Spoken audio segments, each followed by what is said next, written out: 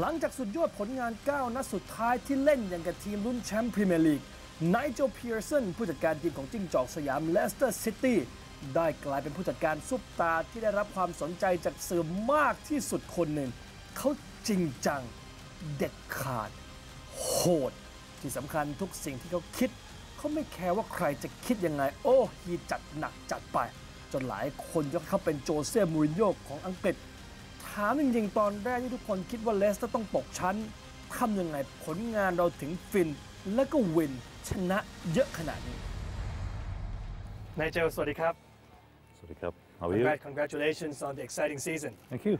A lot of people don't think we're going to make it. Please tell us, how did you create this revival sensation? How did the whole thing happen? Well, I have to look at how we approached the season. And to start with, I recognized before the season started, we didn't necessarily have a lot of Premier League experience, but I did believe we had enough quality.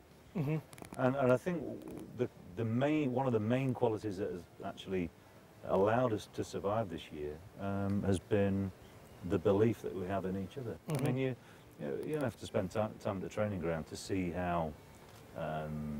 how focused everybody is. Don't get me wrong. There are times that your belief is questioned. What you've got to do is go through those tough times. Can I say you believe this is going to happen? You're not surprised how the season turned out?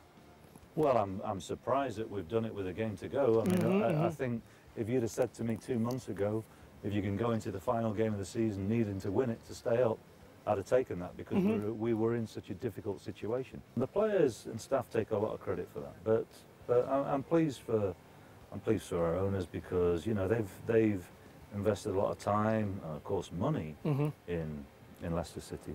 You know how important it is for Kumbishai to have a side which reflects, I think, the values that he and his family believe in. So, it's been a good end to the season, but now we need to make sure that we don't spend too much time patting ourselves on the back. We've got to make sure that our preparation now for next season is such that we're a better team and ultimately we perform better in the league. People show me a very interesting stat that judging from the past 8 games where you're 6-1-1, you'll probably end up on the 3rd of the table.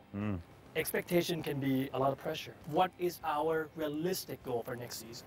I think we've got to be aiming for a top 10 finish. We've got to be looking to aim in the top half of the division because that is a progression from this season. Top 10. Thank you so much, Nigel. ขอบคุณครับ ขอบคุณครับ